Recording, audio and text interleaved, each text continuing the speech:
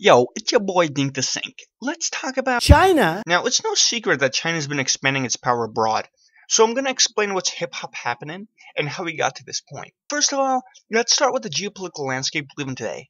My boy Trumpulon Prime just pulled off the biggest prank of 2016, and his policies are mostly isolationist.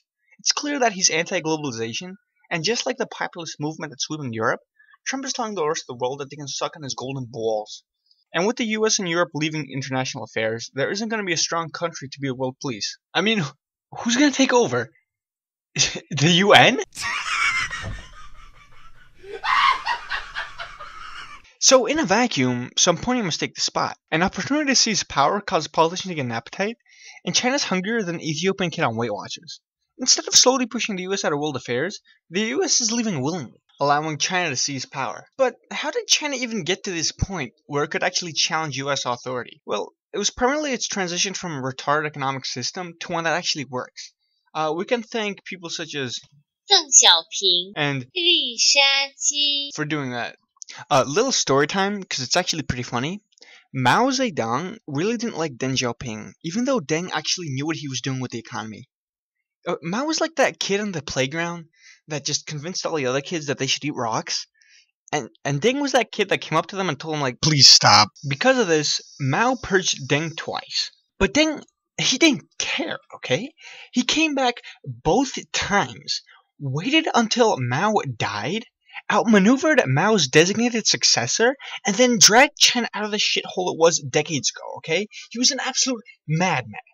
It was like the Gorbachev of China if Gorbachev was able to hang on to power. So now China's ruler is 习近 and 平 he's not fucking around, okay? He understands China's power, and he wants to use it. He's the old school class of politicians who see the world as a zero-sum game. If my enemies gain, I lose. And he's making sure that China doesn't lose.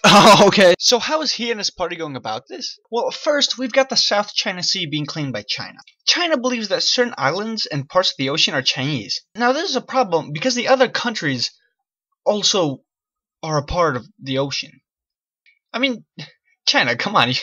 You can't just say the whole ocean is yours just because you said so. You can't just take it. Right? Right? The US was able to make sure that the sea was open to international trade, but you can even see this in the news now.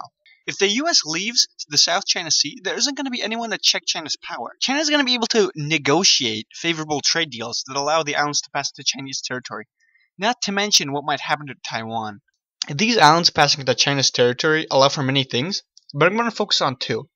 First, military bases, which China's already doing. It's threatened by US power abroad, and by shitting out bases everywhere, it'll be able to expand territory as well as get stronger. Because if you're like a Malaysian fisherman, and you've been fishing in one spot for years, and one day, China says, stop, don't fish there, that's ours now. You're like, what the fuck? I'm still going to fish there. But one day, you're going to fish in that spot, and you see a Type 52 sitting there.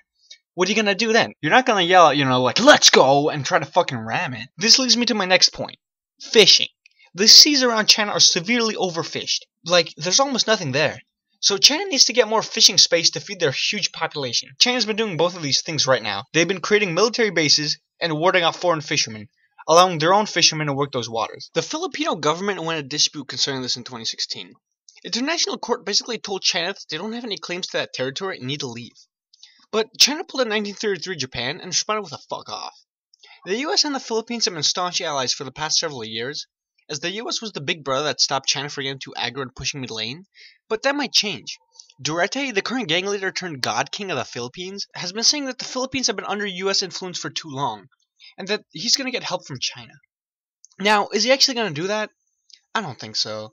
But it's kind of a sign of changing times. When a historically staunch US ally is now threatening that they're going to join the Chinese sphere of influence, it signals the increase of Chinese soft power. So what else is China doing to cement power? African investment. China is dumping money into Africa, building up its infrastructure and giving jobs to Africans. Some people see this as neo-colonialism, but not Africa. A majority of them think China's influence is beneficial. But whatever it is, you can be sure that it's taking power away from the IMF and other Western-led organizations. With China building up African countries, they're going to be more reliant on Chinese goods and Chinese money, even building up more Chinese soft power. Not on a small scale either. China is Africa's biggest trading partner. surpassing the US. And since we're talking about trade, let's talk about the Chinese economy. After Deng's reforms in the 1980s, Chinese manufacturing swiftly rose, and they've been riding that train for like 30 years now. But it's not going to last for long. The Chinese economy is slowing down. Anyone who can't see that is kind of a dumbass. Just look at these GDP numbers. You can clearly see the growth rate slowing. And the Chinese know it. An economic slowdown is going to allow countries such as India and Brazil to catch up and do what China did to the US, and what the US did to Great Britain after World War II, and so on. Once it becomes a mature economy, it'll be susceptible to recessions. And it's going to happen. For example, the Chinese housing bubble is going to burst. It's inevitable. It's like a paraplegic standing in front of a steamroller. But it's got other ways of maintaining its superiority now. First, by allowing Africa to become dependent on Chinese investment, China's got a permanent trading partner and ally. It's very smart what they did, and it helps the Africans too, since the West wasn't going to do shit. There's also the Asian Infrastructure Investment Bank, which is China's way of taking over the role of the IMF and the World Bank. This bank will allow China to have a bigger hand in developing and supporting Asian nations, as well as the One Belt, One Road policy, which is a huge trade deal that spans like 100 countries, all the way from Australia to England. It's the president's idea of reviving the Silk Road and allowing Chinese goods to travel all the way to Europe. And, guess who's funding it? The AIIB. It's a big deal, Read its Wikipedia page if you want to know more. Obama tried to do something about this with the TPP, but we all know how that ended. I'm not saying I support the TPP, I'm just saying it was made to counter China's influence. This is also kind of obvious, as it included a lot of countries except China. The TPP failed, and now the Chinese have no one to challenge them in terms of trade. You might be saying to yourself, like, China's bad and we have to stop them. And I'm not going to dispute that, censorship of Hong Kong, censorship of the internet, ruthless attitude towards international affairs, persecution of minority groups, unrestricted pollution, re-education of political enemies. They all might lead up to that idea. But you also have to look at it from China's point of view. Number one, what is the US doing in the South China Sea anyway? Why does it even have military bases there? Why? It's like if Canada started making forts in Somalia. Why are you there? China sees US influence as a threat to its power. Number two, China's influence is beneficial. The Asian Infrastructure Investment Bank invests in infrastructure projects such as roads and bridges. The One Belt, One Road policy allows greater freedom of trade and lower cost of goods. And their African investments do help African countries. So why does China have to stop doing this? They only have to stop because the US told them to? Sean Spicer, the alternative facts guy, has said that the US is going to fight China on their expansion, that they're going to try to curtail the creation of Chinese islands. But that's a big disconnect between what Trump says he's going to do and what he actually does. Withdrawing from the TPP is allowing China to expand. Withdrawing from international affairs and not trying to protect other countries is going to allow China to expand. Trump just needs to figure out what stance he's going to choose. Right now he's keeping both his options open, whether he wants to be hard or soft on China. If he chooses to be soft on China, he can expect that China is going to keep continuing what they're doing and try to cement power. If he's going to go hard, then he can expect a lot of diplomatic backlash, as well as the possibility of a trade war, which no one wins at that point. But, I don't know.